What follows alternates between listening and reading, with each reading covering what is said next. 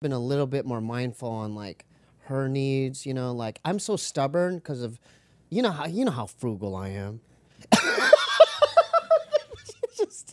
I just tell this one story? Tell it.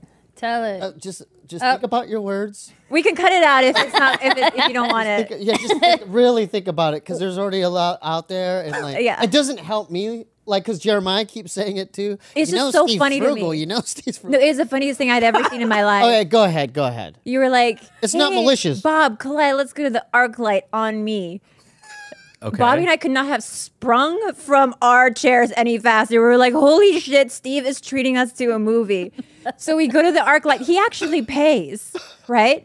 And then he's like, oh, I'm just going to go back to your place with you guys after the movie. And I'm just going to clean around and stuff like that. I was like, Steve is going to treat us to a movie and clean our house? Did I ask for money? No, you took it out of my piggy bank. Steve. A piggy bank stealer. I must have been really struggling back then. You were struggling. But yeah, I am so sorry I did that. That is so inappropriate. How much did he take?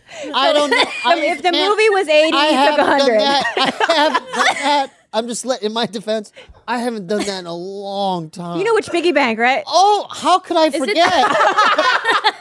Were you free?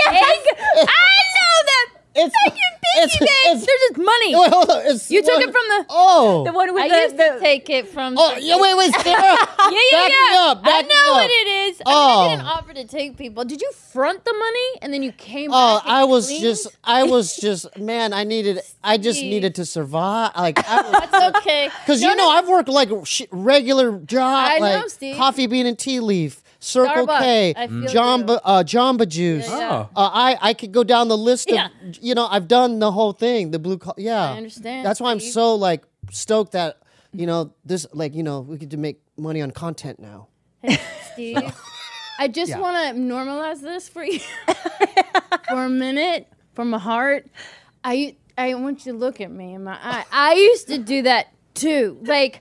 Meaning that even when I was with Bobby, I worked like 3 fucking jobs. Like I worked at Starbucks, at the bakery called Sweet Lady fucking Jane. I worked every fucking day, sweating. And Bobby would be like, quit one. I was like, no. You know what I mean? Like I was like, I have to get my own shit.